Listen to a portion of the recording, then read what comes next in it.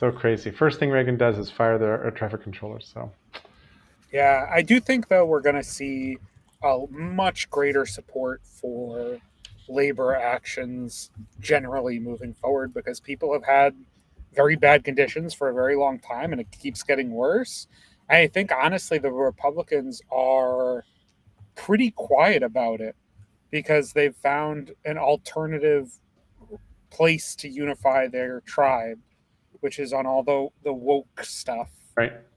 Like I haven't seen any Republican Congress people be like, "Oh yeah, strike's bad." Um, so maybe it'll be a little different. I mean, I think they tried to kill unions, and now they're getting the results slapping back there.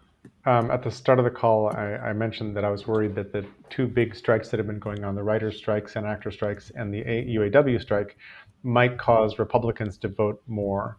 And Aram pointed out that 65% public approval on these strikes, and that we may be in the middle of sort of the backlash against the backlash. What was it? The counter movement from Polanyi. Um, and I don't know. I mean, I remember several elections back. Gavin Newsom made gay marriage legal in San Francisco or whatever else, and like there was a burst of happiness, and that was like 3 months before the election, and I could just feel that great action, miserable timing, because it lit up a bunch of people on the right who went out and voted. I think I don't remember my evidence or whatever, but I think there was a pickup, and I sometimes I worry about the timing of these kinds of things. Yeah, I don't know. I do think that like the capability of the GOP to be anti-labor is increasingly difficult now. Uh, and so I think they're going to try and double down on the woke stuff and their protests there and try and pretend that none of the labor stuff is happening in order to avoid taking a real position on it. Because that Because seems to be what they're doing now. because weirdly, somehow weirdly, Republicans became the party of every man and middle America and the worker when it used to be Democrats. And Democrats are now elites and whatever. And I'm like, wait, how did that role swap happen? I think you need new parties. Maybe have you considered this? Oh, I've considered it. I've been waiting for a decade for Mitt Romney to take a couple of actual conservative Republicans and go start a new party, but now he's retiring out. Yeah, But he I was sort like, of killed any sort of ability he had to do that. why? When? Uh, Mitt Romney when he ran. Well, Uh, I no, no, I don't mean for him to run at the head of that ticket. I mean for him to take a bunch of conservatives and say, let's start a new party, and whoever rises to the top of that party could run, but let's split off. Like there used to be Democratic Republicans, and that died, and then that got remixed into the Democrats and the Republicans, and we had Well, Whigs. We had Whigs early on, right? that's what happened to um, almost everybody who is in the center of the Republican Party left or quit or retired as a means of getting out because it wasn't worth the emotional labor and backlash they were getting themselves for Yeah. being, you know, whatever it is that side really is after now. I'm not sure, other than we just like to complain.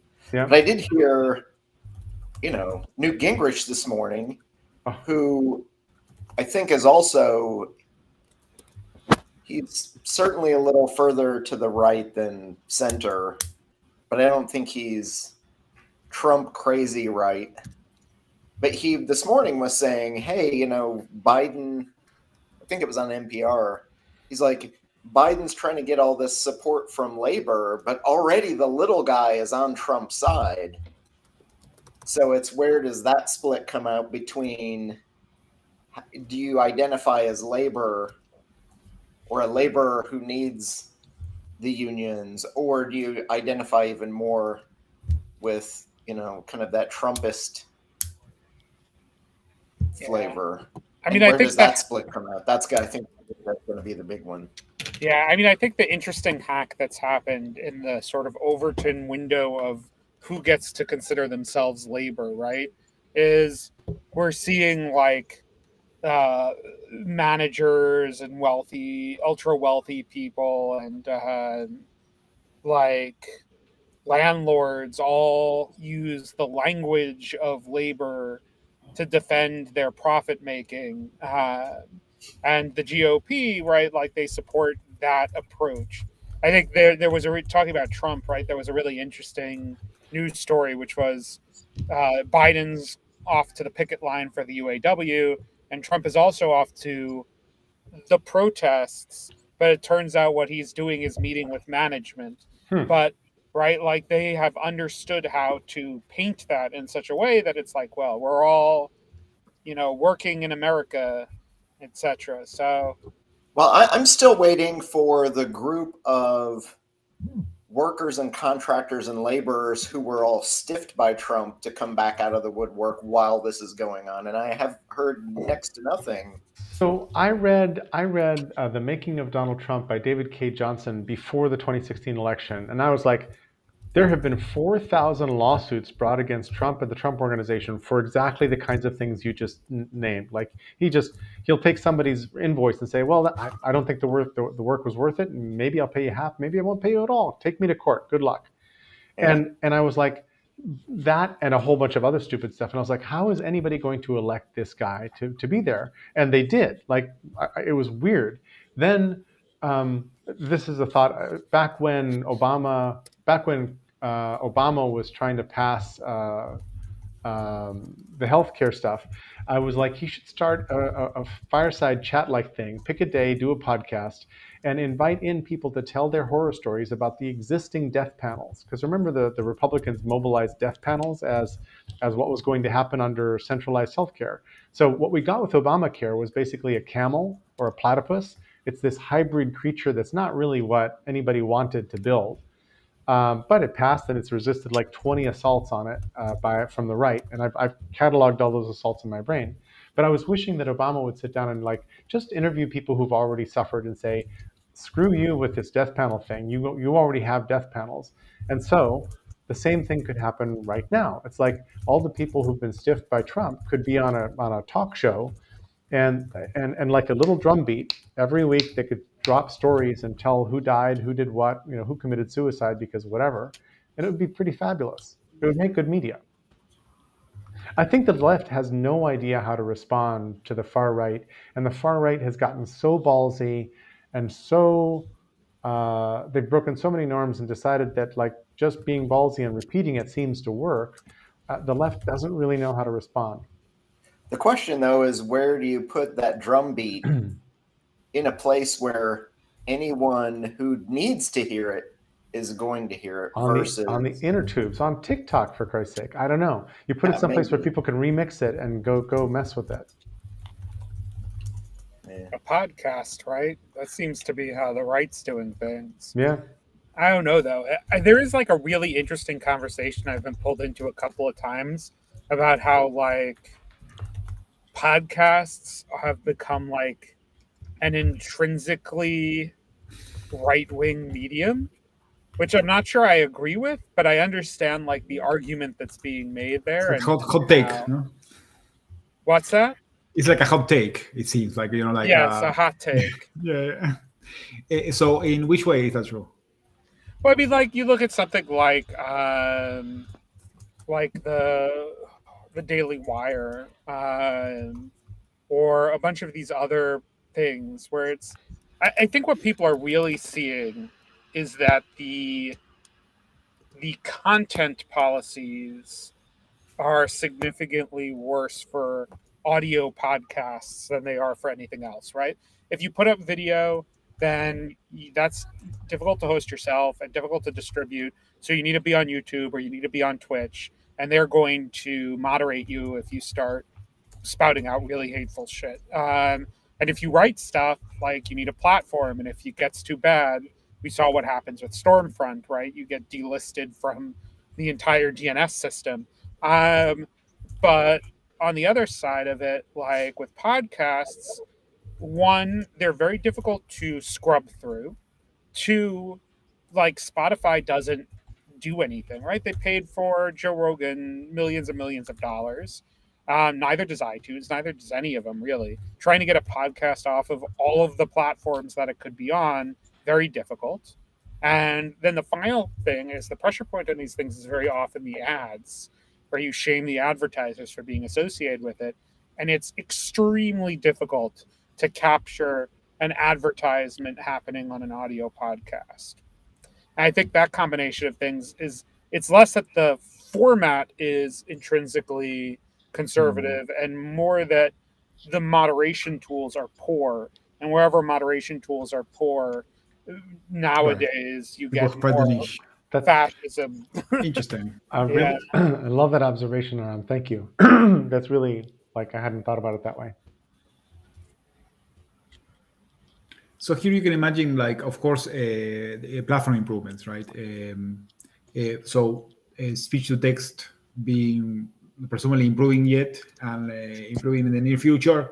It should be that podcasts become as easy to parse, consume, detect, and maybe moderate as text. It should be, but there's an extra step. So I could totally see that taking some time still. I think part of the problem is that the podcast platforms, the rebroadcasters, are so diverse and tiny and hard to police. Like, you couldn't come after them. Where if you want video scene, you go to YouTube. Yeah. Here, I guess, I don't know if we want a devil's advocate, but then I always, I think, the Fediverse, for example. I mention the Fediverse often. The Fediverse has some moderation tools. In general, it cannot be moderated as a whole. What the best that can happen in the Fediverse, or is happening currently, given the tools we have, is like it's sort of like can fork. So then you have like all the Nazi and troll instances sort of like floating and maybe federating with each other if they don't care. And the more constructive side of the Fediverse who defederates with those. So essentially you get like a sort of like a split in the network. And the question is always, do we care about what goes on in the areas of the Fediverse which we don't federate with? Which we could also define to be outside the Fediverse, sort of by definition. Depends on the definition. And this goes into like the question, I don't know, to put it bluntly, do we care about Nazis being Nazis if they are only Nazis between themselves? Is that actually realistic, or is the definition of Nazi one that goes and enforce their Naziness on others, right? Mm-hmm. So, I don't know. I guess like the liberal take will be let the podcast, be some podcasts be right wing or like even like beyond, and just don't listen to those. But I don't know. Then we quickly trip into the free speech and what are the boundaries of free speech question. Right. Yeah, exactly. It's so complicated. Mm-hmm. Yeah, I think it is very interesting to think about, and to also think about how you build the platforms in such a way that it discourages that type of occurrence. Mm-hmm. But definitely easier said than done. There's a story about Taiwan's platform Polis, which is Taiwan's kind of civic infrastructure.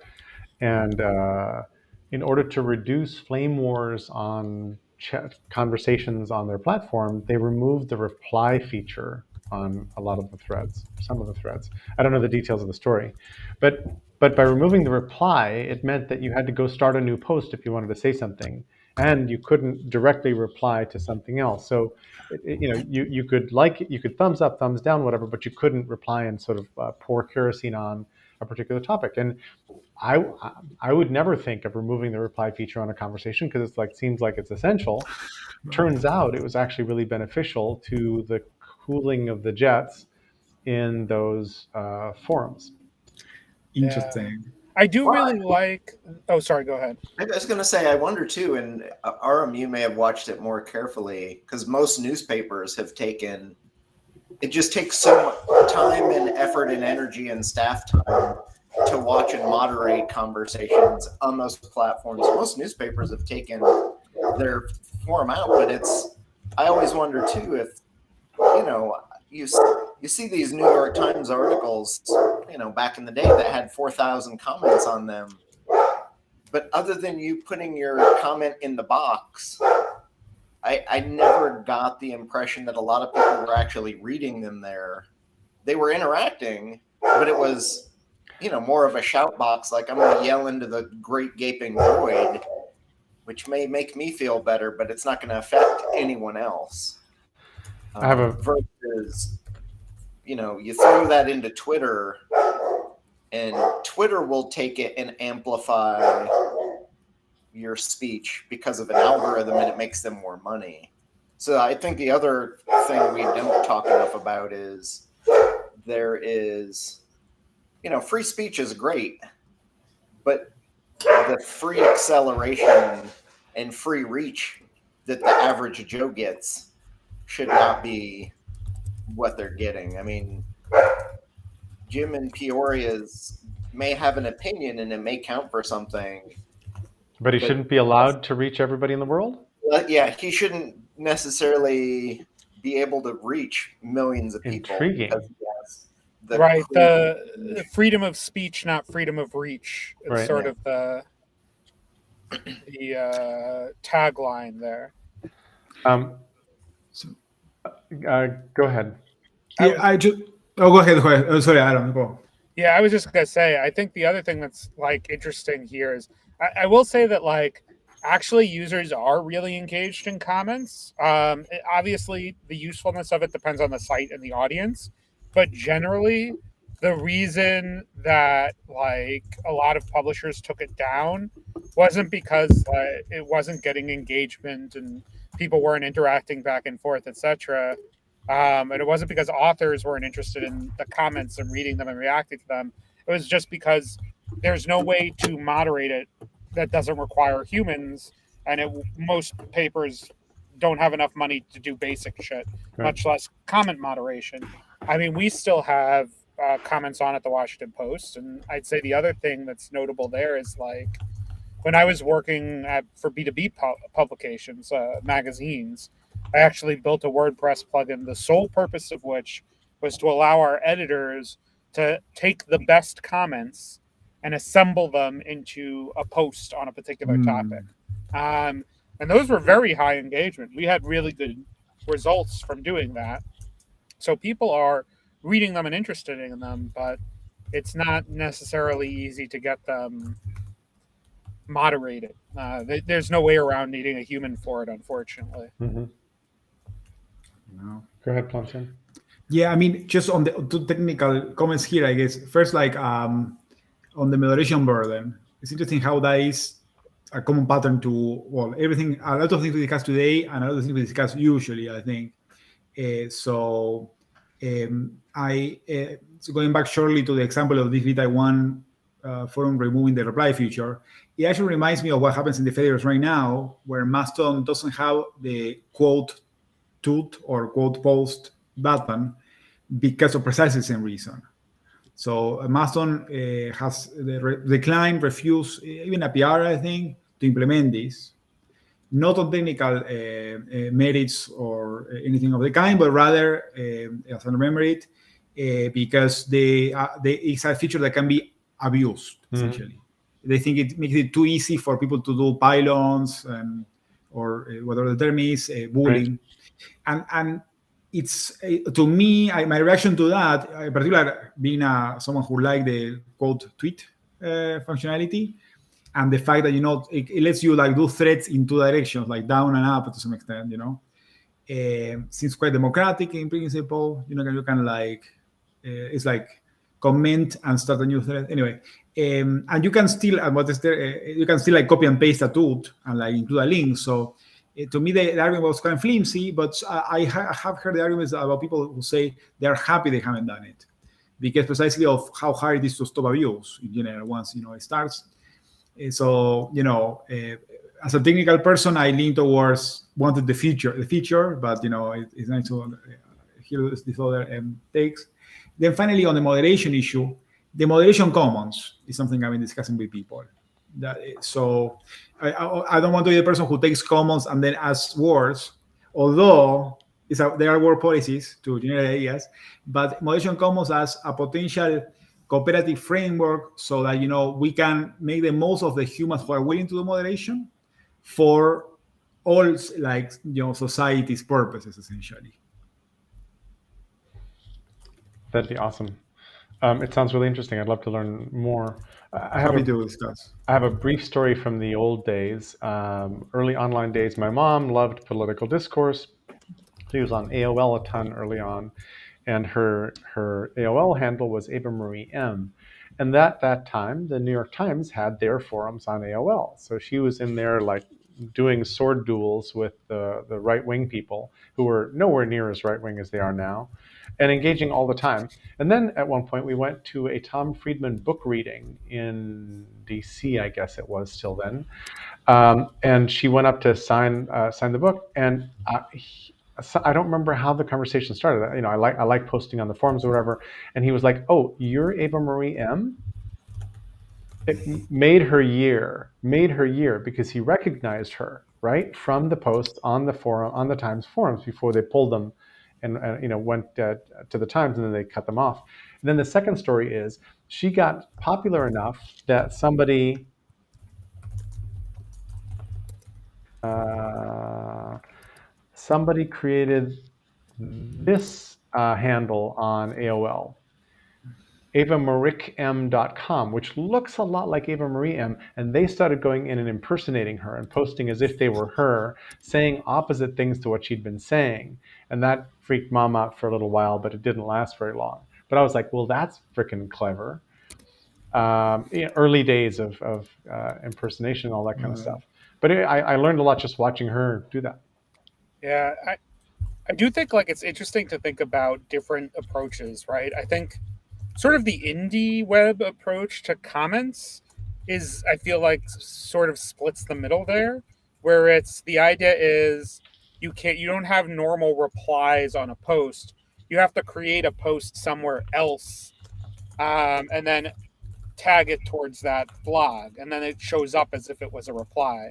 And so it sort of has the middle ground of you have to go out and create an independent thing, but it's still a reply. I do see the thing with like, yeah, it's very interesting. I do see the thing with quote tweets though, right? Like it's very easy to be pro quote tweets when they've worked well for you and on you, right? But I've I definitely have talked to the people who are like, yeah, the main way I see quote tweets used is to like get people focused on harassing a single person. And I think like the choices that the Activity Pub working group have made around their standard, and that Mastodon has made around its technology are really interesting, right? So like because the people who worked on those projects came from backgrounds where they or a lot of people they knew were getting heavily harassed on the internet. And so Activity Pub is sort of the most concerned with harassment of any of the social media standards because of that. And I think that gives us a certain like set of things to learn from there in the choices that they make, whether or not we use quote tweets. But the reasoning they have for not using them might inform some future iteration. Completely, yes. I mean, so an Activity Pub, it's quite flexible, and yes, I mean, I think Mastodon made the decision of not having quote tweets or quote tools. I think some Miski, I think my understanding is it actually implements quote tweets based on Activity Pub because it's a different kind of activity. So I guess you can just have that. So Activity Pub supports them, is my understanding. And we were actually discussing the other day with people on this idea of the moderation commons about whether Activity Pub could be used or be extended to actually make the moderation flows federated as a first, party, first like class kind of event. So instead of having people say like hashtag Fedeblog, etc., right? You could have instances actually federate their view of where the good and bad instances are, right? And I will be happy to find more people working on this. I'm not aware of that being ongoing, actually. That's definitely a tough problem, though, because everybody wants to take the easier ways out. And I can create a block list and federate that block list. But if I make a knucklehead mistake, suddenly your favorite friend you don't see anymore, which has happened a lot. So it's you got to go past that first level to second and third and fourth levels, or do things like, I presume email providers take signal. Google will take signals if I mark something as spam, and that exact same thing gets marked as spam by 100 other people, then they can save, the eyeballs and the time of millions beyond that. But what level do you throw your signal threshold at? Yeah, it leads moderation. Further moderation leads to algorithms. I mean, which is another of the hot topics in the Fediverse always. The position of like, we don't want algorithms, which I do think as someone who is in the technology also doesn't make sense to me, right? Because I always try to say there's always an algorithm because you are seeing a sequence of posts. It's just that the default algorithm is very simple, but but of course I also understand that the experiences that people have had with, because of algorithms can be very negative, so that needs to be addressed. This is where something like Blue Sky seems to have the right approach, it seems, in like allowing for plug and play policies. And unfortunately, the Fediverse feels a bit conservative to me so far. Or does the Fediverse seem conservative because of the view you specifically have of it not seeing the entirety of the Fediverse, which is the other thing, is what is your bubble perspective of that thing? Completely. I mean, I agree. I mean, I'm part of the moderation team of FoTL Call, so I do see some of it. I mean, I'm not gonna say I do it, I mean, people can be really mean. Yes. But I guess I wanted to say, like, for me, like, we should be focusing on building the right tools and technologies so that, communities at risk can navigate this trade-off, right? Or, when I help moderate FoTL Call, I would love it to make it easier to say, moderating this crappy post by a Nazi means that all my friend instances won't see it, right? So this is the kind of thing that algorithms can do.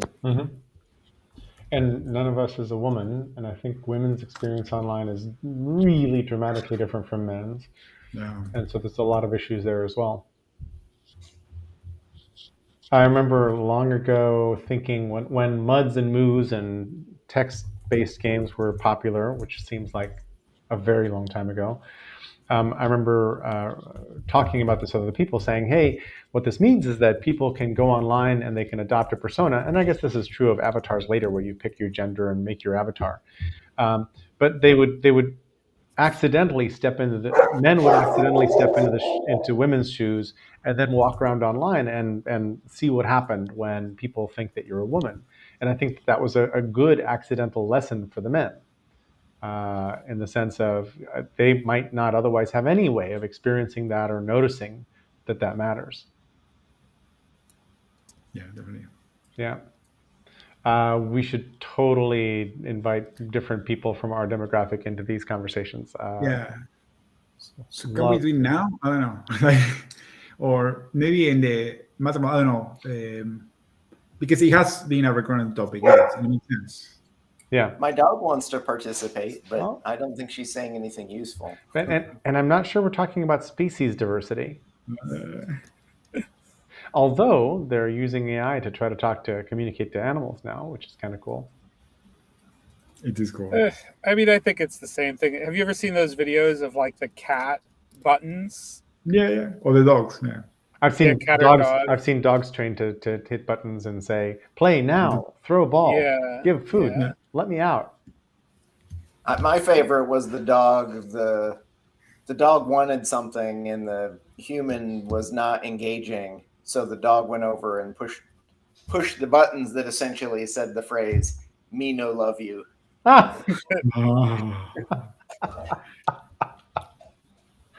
That's really good. I hadn't seen that one. It's just heartbreaking. You can always say like they're pushing at random and seeing what happens, because usually interesting stuff happens. But then, are we too different to that? In particular, when growing up, maybe that is a reinforcement loop we go through. Yeah, I mean, I don't know. I think that it's a little different. Yeah. Hmm. What other topics do we have that are Fellowship of the Ling-ish of interest? What else is happening in our worlds?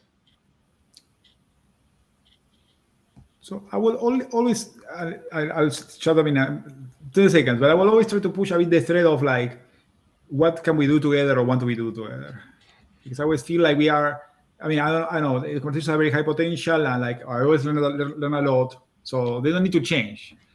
Yet I feel that, with all these opportunities we discuss and so on, I sort of feel that there could be more we could be doing.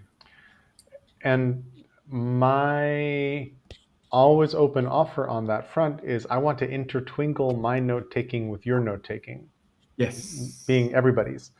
And that's part of the reason I was interested in Agora and learning more about how you've implemented it, because it felt like that might be a way of doing that we could intertwinkle through the Agora as a media, as a connective medium, maybe, or something else. But I'm always deeply interested in doing that. We haven't done it much. I don't feel like my note taking is connected to anybody else's. I feel like I'm sort of off on my own, still doing this obsessive thing all the time.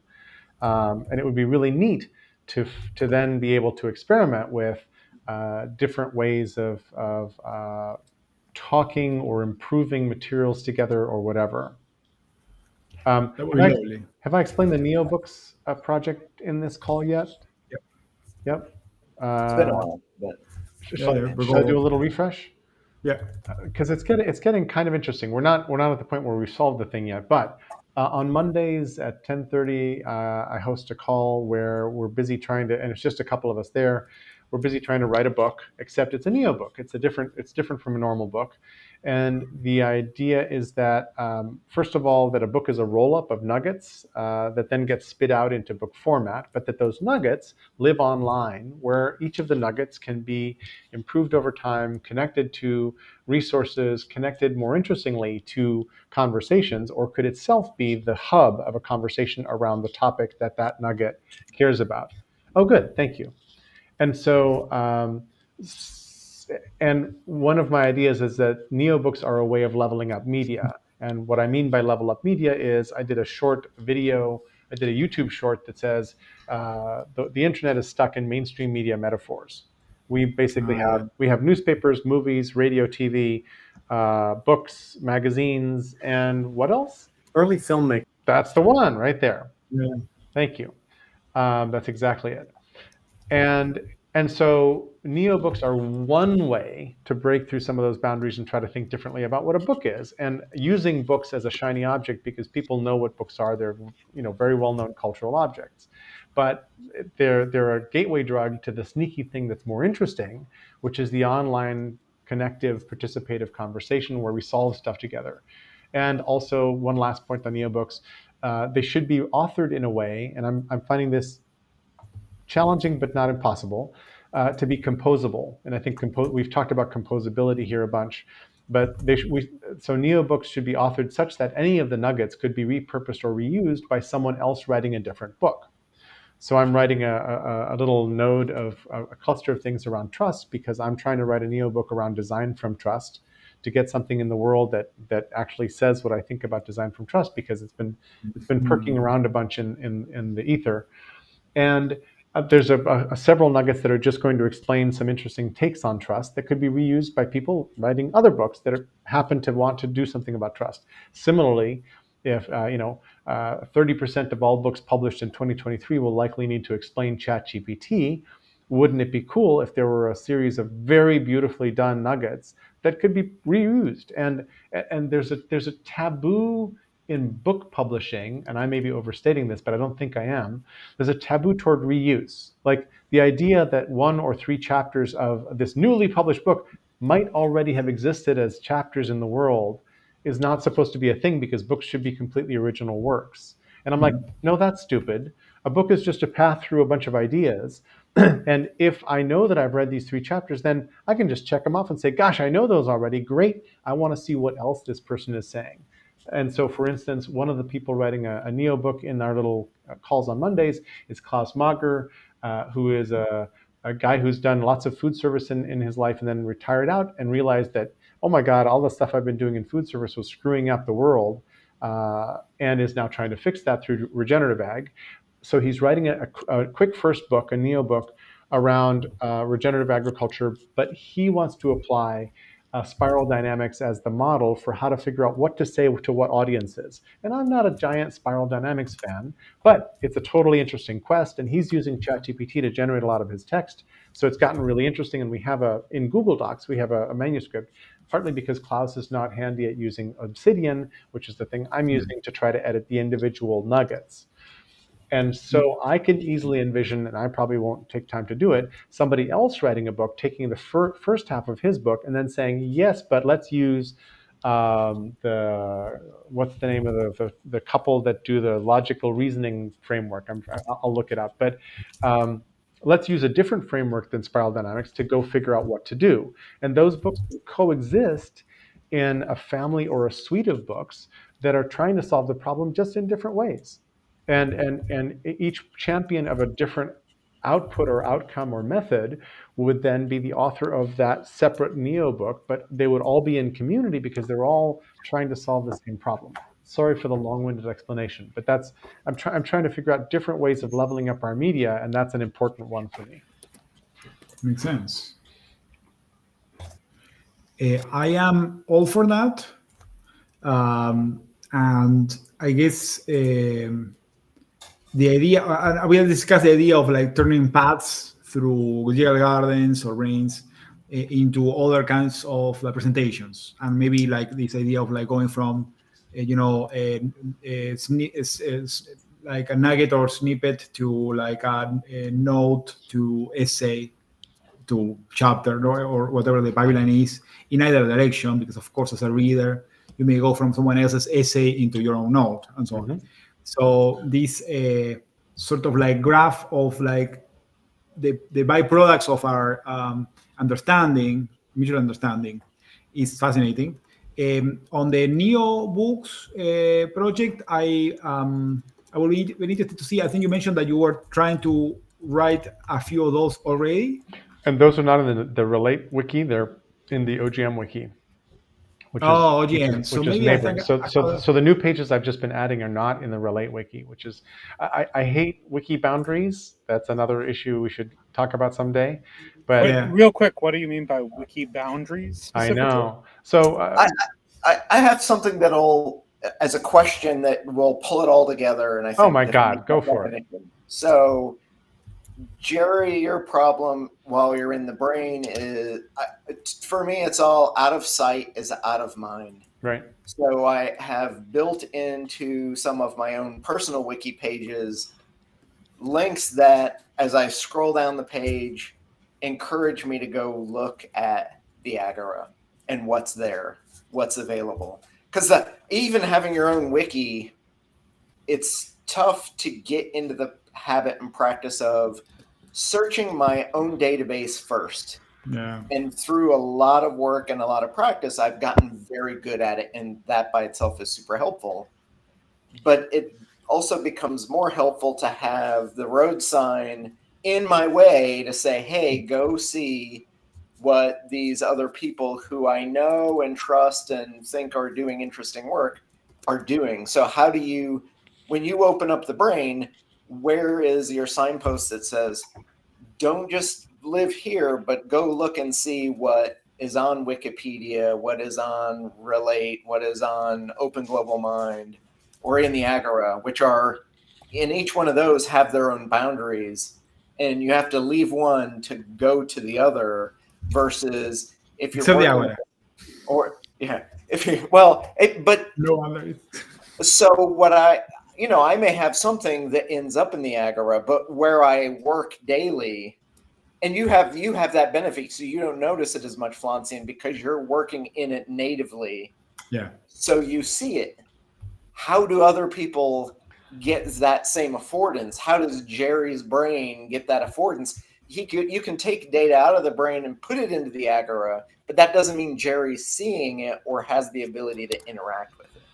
So how do you build that UI to help foster that to happen. One quick answer, then I'll pass to Flancian.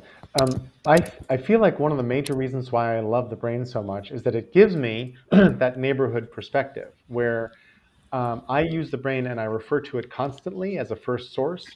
And whenever Flancian would post something or somebody else writes an essay or you write a blog post or whatever, I connect it in and I try to reduce the number of links you have to traverse to get between any of these things. So I try to make it, and the brain has the ability to display second degree links, but it winds up as little tiny text that totally crowds the screen. It's not that useful. So I need things to be 1 degree visible, but that neighborhood visibility is a really important attribute to me. And I feel like most tools don't give you that because you're always in a document. And it might have links to other documents, but you're not seeing the collection of documents. You're in one document, which is like a wiki page. And so a lot of my links go out to Wikipedia pages, for example, which I really like. But the neighborhood concept is super important. That's one of the affordances you get out of having a paper-based Zettelkasten like Luhmann. When you go look at something, usually you're looking at 2 or 3 or more cards really quickly, and you're seeing these are the ideas that live in the same neighborhood as the one I'm looking for. I need to watch somebody's video of a better experience of Zettelkasten because all I know of it is that there's an encoding of links to other cards on a card, but I don't know of the mutual viewing of a bunch of different cards automagically somehow. I would love that. Yeah, most digital products don't do it. You can force. Obsidian has a version of it, but like the brain, you have to say, only show me things 1 link away from this, and you have to actively either have that open or force it to be open to see it, to see those. And most people are not doing the paper version, so you wouldn't see me have that experience, although I have that same experience in the analog version for what you're talking about. And to me, that is hugely valuable and a nice setup. Or when I go to the Agora, Flancian's got a little mini graph at the bottom that will show me, and quite often, just out of curiosity, I'll look at that graph. What else is out there that I ought to look at or should look at? So that becomes one of those signposts that says, maybe you might want to go this direction or that direction that you would never have seen or known those were directions that were even possible. And this is a really nice use case for generative AI, by the way, as a listener function. So I've thought of what are the ways in which generative AI could be helpful to me and my brain, but in general, like having a generative AI seeing what you're doing and then going, hey, did you know there's this stuff out there that you might not have thought of? That's a terrific use. And also an incredible time sink. Yeah, right. Yeah, but like a smart clippy. Yeah. Oh God. Yes, a huge plus one on I really like the idea of this locality and defining locality, a community defining locality. So I can think of 2 pointers here or 2 connections. One related to the previous thread on comments on the internet and how each comment section developed into a forum and newspapers and so on, with characters and so on, and even a hierarchy or a status and so on. I think of hypotheses. Of course, things as well as this comments provider that was actual comments, who was all the rage 10 years ago, 15. Using Gravatar, I forget the name, but you could essentially plug in a comment section on any page using an iframe or in the sense of bring your own comments or bring your own annotations. Discuss? Yeah, thank you, Discuss. So that didn't turn out so well, I guess. Somehow it was I think it was commercialized and didn't quite work out. But hypothesis still there, still a fan, still feel that it has a lot of potential, and we need to get it there. But in the sense of there's clearly a need for people to, because that's why they use these sections when they are available still, to actually have this community, that is interested in an article, interested in a page, right? By definition, these are people who share something. They're interested in what they're reading. So there's so much potential there that, maybe each newspaper, each website on the internet actually doesn't isn't staffed to host because of the moderation tags and so on. But when you bring your own community, I'm thinking of like if we all agree to use hypotheses or even a particular hypothesis server, and if that is easy, so everybody can do that, maybe the experience we could have going to a site and knowing that you can have conversations in a safe space, actually, not only a space associated with the page, but also a safe space, right? I think that's completely untapped, essentially. And going back to the physical location to close, this idea of the custom, like the index cards that are adjacent, or the context in a graph of links. There's like one of the things I wanted to explore with Aura, like there are many, was what is left and right of a web page. What is above and below? What is on the third dimension overlaid? The browsers being such, like we got tabs, sure, and then somehow UI like seems like they stop innovating, browser providers. So we have some extensions we care all the time, and it's not clear, what is around each page precisely.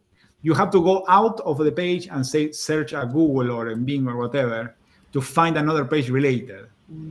But somehow the browsers don't actually surface related content or anything, or like in LinkedIn, and that seems like a huge opportunity, like to like just explore with UI, I guess.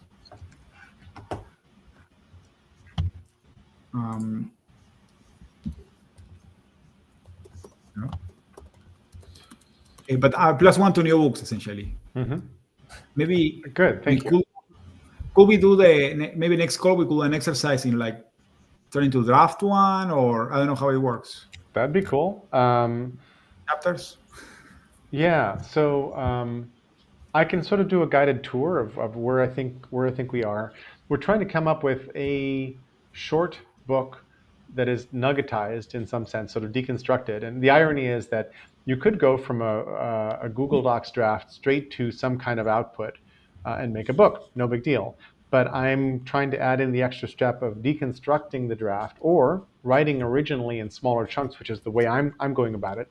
But the two other people who were in these conversations, neither of them is a real Obsidian fan, and they're not thinking as much in chunks as I am. So the other question that comes up a lot is, gosh, am I working too hard on this in a way that nobody else is ever going to want to do? Like, because writing chunkily or writing wickily or thinking wickily is a little bit of an art. Anyway, but I could sort of do a walkthrough. And then Aram is mentioning Hypothesis, and I was like, it's funny that I've installed Hypothesis, I never use it. It's open source. It should be a place where we can meet and connect and sort of connect our notes and stuff like that, but somehow weirdly it isn't. Why is it not more of a glue for us? I've never heard of anyone self-host. I mean, I'm sure if there's a way, I guess maybe there's a way. I just was unaware that you could self-host a Hypothesis server. I'm less worried about self-hosting than I am about just the use of Hypothesis in general. Well, but that's why I'm resistant to use. Yeah, gotcha.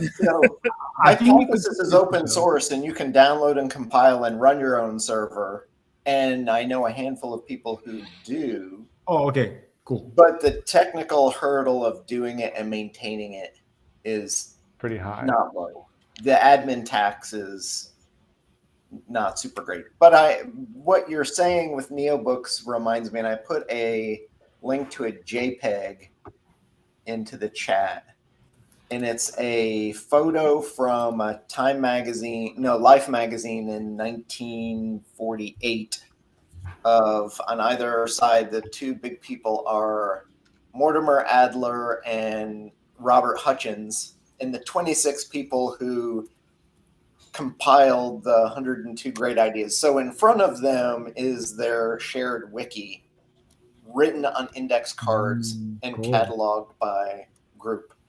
And then Adler and several of them then used that to create articles that then made the two the volume 2 and volume 3, the Centopicon, that was part of the 54 book, Great Books of the Western World series. But essentially, they were taking excerpts of books that they were reading and writing notes on them and then filing them. And then as a group, they were pulling those things out and collating them per box to write long articles on those topics. So they were sorting, going through all the slips that were in the box and then turning them into articles that were well indexed against all the rest of the books that followed. But it then allowed them to, as a group, create a Neo book. But they were doing this in the early 1940s, and then ultimately released their books in 1952, I think. Super interesting. And this was Mortimer Adler's project? Yeah, so this was the Great Books of the Western World that Encyclopedia Britannica put out. I'm pretty sure I have a link to that actual article. I think it's online. It took me pages to find it. Very interesting. It's a version of Neo books. It's just was done in index card format. Yeah. One of the things that occurred to me sort of only recently, maybe it's occurred to me a couple different times, but it really snapped into place recently, was that what I'm doing in the brain and what some of the rest of us are doing in note-taking is we are feeding the noosphere, we are building the Encyclopedia Galactica of the Foundation series, we are writing Indra's Net, we are like, there's three or four or five big and beautiful, the glass bead game maybe from Magister Ludi, Hermann Hesse. Yeah, from Hesse. There's a bunch of really like large-scale epic stories and a few kind of attempts at creating this big encyclopedia, and I like those. I feel like the noosphere is where I'm operating. What a tagline I'm playing with is explorer of the noosphere. Yeah. And I think that there's something interesting there because noosphere is like this. It's like this flimsy meme. It gets pointed to a lot by people who don't really understand what it meant or what it means or what its potential is, but it's familiar enough to be in the flow. And I don't know if that's a drawback or a benefit. What do y'all think? Well, I've read it and looked at it, but my initial gut reaction of noosphere may explain why it's a weird. It sounds like weird, like I don't know what new age crystals. That it doesn't sound. The name does not sound serious enough that I want to spend more than a minute looking into it. Interesting. But the idea of what it is actually supremely interesting. It just has a horrible name, I think, because naming things is hard. This reminds me that there's a very promising project called Noosphere already by Gordon. This reminds me, as in I wrote this down at some point, like Gordon Brander, who could be interesting for something. Right, and he's building the Noosphere protocol. Exactly. Yeah. He's one of the people who understands it much better than most, and is busy building this out. And it comes from a Jesuit priest. And a Jesuit priest, Teilhard de Chardin. Also, Vladimir Vernadsky, another interesting character. He was talking about. So let me. I don't think I can do an easy screen share here, but here's a link to Vernadsky in my brain. He also came up with noocracy, which was aristocracy of the wise. So here's the link. There we go. Oh, the noosphere versus the noosphere. Sorry, I just saw your comment. Yeah. So I would be happy to explore like any UI allowances that make it easier to work on a Neo book. It's something I wanted to mention. So, for example, like if you have example fragments from which you would like to assemble, I don't think it will be very hard to assemble an Agora, for example, that just shows them as chapters one after the other. Like, for example, like the Agora already has pools. Essentially, whenever you pull something above, like Gordon Brander or through Conscious, it shows up below us in a reading list. Mm-hmm. So just like having a node that pulls all the other nodes will result in them being rendered in the right order. You can achieve the same in Obsidian with embeds, but this will let you embed things which are in other gardens or in other wikis. Mm-hmm. So essentially, you could say, at the risk of bringing in yet another complex idea, is this an interesting use of transclusion? This is literal transclusion, yes. Yeah. It's transclusion, but the Agora tries to bring out in the whole node. So essentially, everything about X gets brought up when you transclude X. Mm-hmm. I mean, very, very simple. Good. And what the part of this that I'm most fascinated by or interested in is how it causes us to think and collaborate differently, to think that there could be richly intertwingled documents that are being updated in different ways, through which we can figure out what we know. That's my goal, kind of, is to help us know what we know. And then push those ideas further in the sense that, well, we don't know everything. So what are the questions that come out of this particular experiment over here? Let's set up experiments. Let's set up conversations with experts. Let's, debate this so that we can come up with a point of view that's well supported by whatever we think supports it, and then mash that up against somebody who has a very different point of view. Yeah. All right. Gonna totally pivot for a moment as we're running low on time and I gotta leave. Pivot away. Flancian, I put in a PR to add Context Center to the Angora. I was wondering if it was working.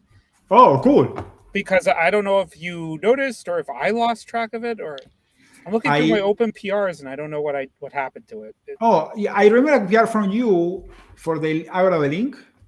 Yeah. And I didn't make it there. It should have. Oh no, because I didn't restart it. But yes, I did merge it. Apologies for not getting back to you. I merged it, right?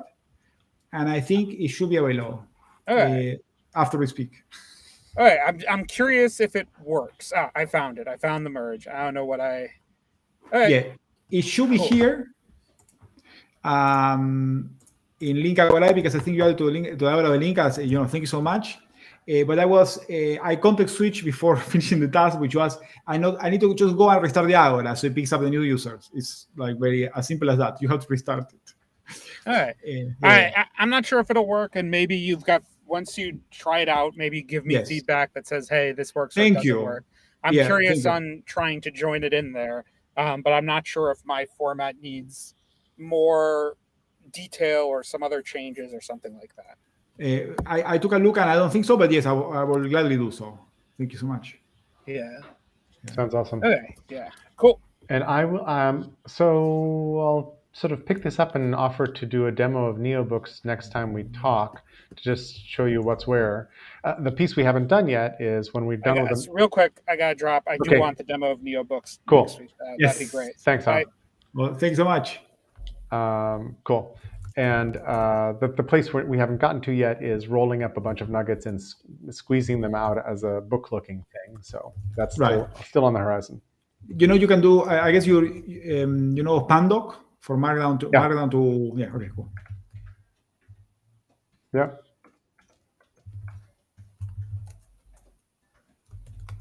You are talking, Chris, or? I muted for the dog and forgot. There you go. It would be actually interesting too, to even just to be able to take pages from the Agora and create a playlist from that would then spit out a book. Bingo.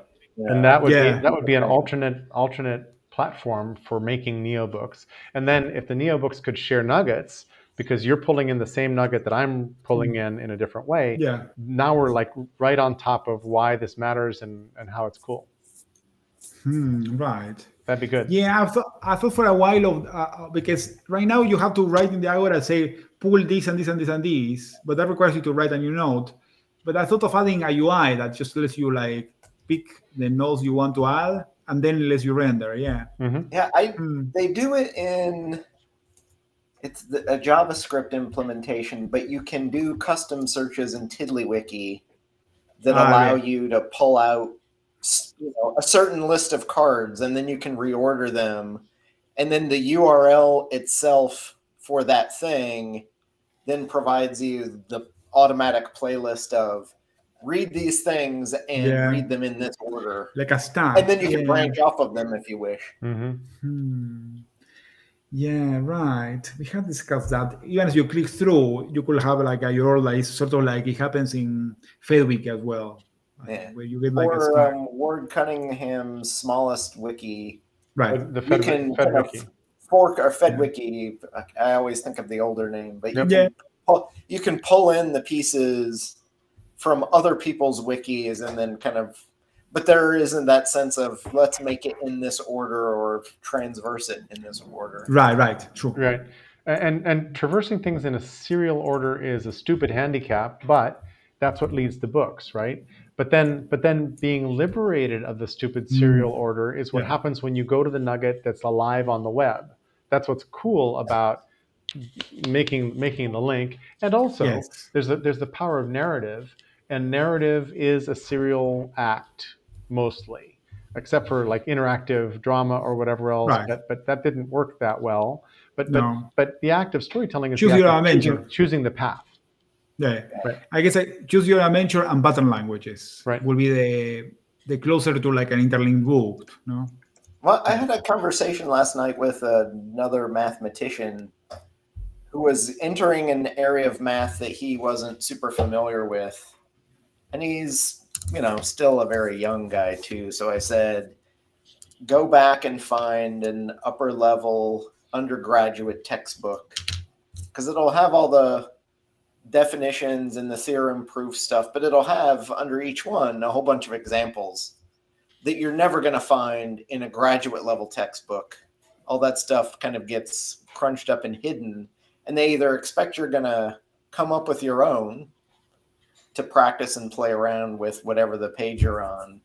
So it's that idea of here's a path through the material, a longer path through the material at the undergraduate level, but the graduate level concatenates that path and crunches it down and takes out all the other bits of context and all the other, little cards that would be in your book, because they either assume you already know it or you would be doing that yourself.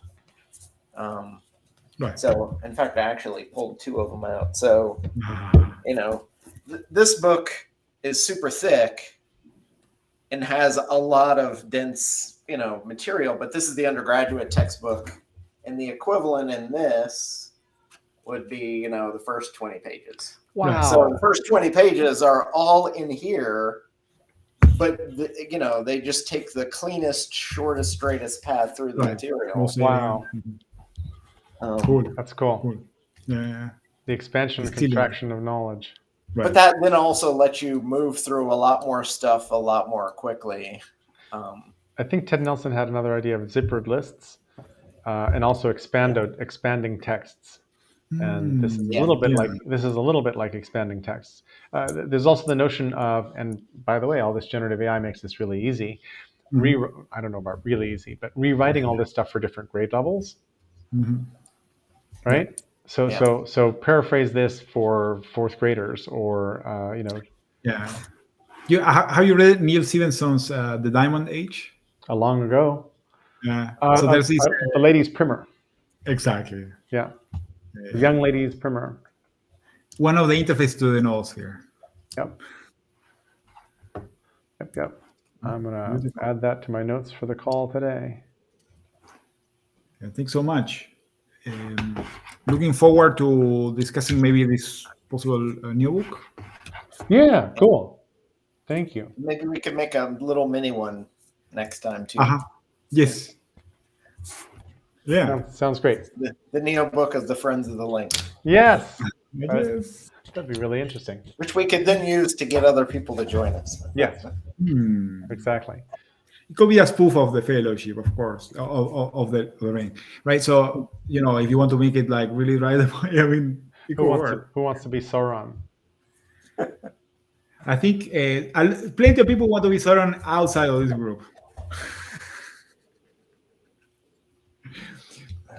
Yeah. Actually, yeah, we could have fun there. Yeah.